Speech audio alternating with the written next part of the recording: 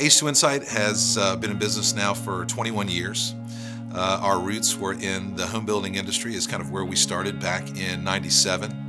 Back in '07, the Great Recession that hit, and we were 100% weighted in the home building industry at that time. I believe there was actually one day where we got down to 0 internal employees and about 7 or 8 customer experience agents.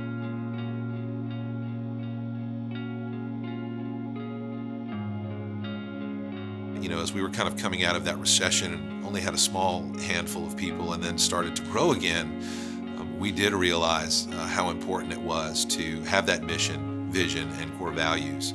And I think it's critically important. You know, so many companies have them, but they just in many cases become words on a piece of paper and they're back in a drawer somewhere or on a plaque.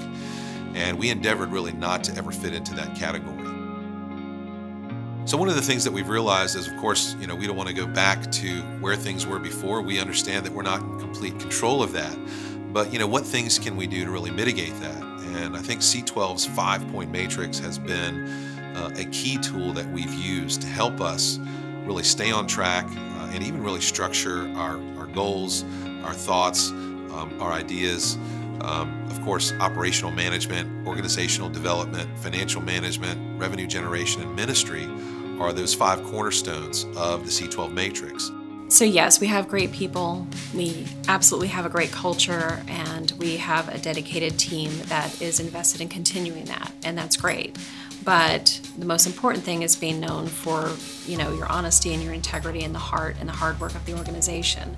And that's what our, you know, clients see, that's what other peers see, that's what we're known for. You know, it's 21 years in the making, and it's been very important to our CEO to always lead with his heart and make sure that, you know, he's always being transparent and being open and honest in everything he does, and that shows. I share with every new hire orientation class that we are a faith-based business with biblical principles, and we're certainly not perfect.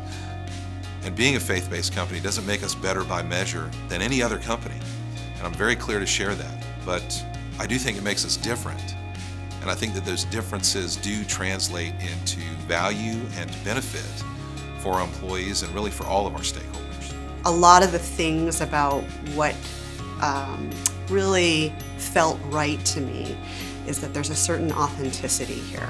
The things that Vince promotes from the top down, you know, it's coming from all of his staff members, but it's, you know, obviously his primary message, or one of them, has always been about what we do for the community and how we give back. And Vince talked about this in several of our staff meetings to kind of remind us that behind the scenes, H2insight gives back to the community in a variety of different ways. And he'll talk about the different organizations that we donate to, where we make a contribution either from time or money or some other investment of gift.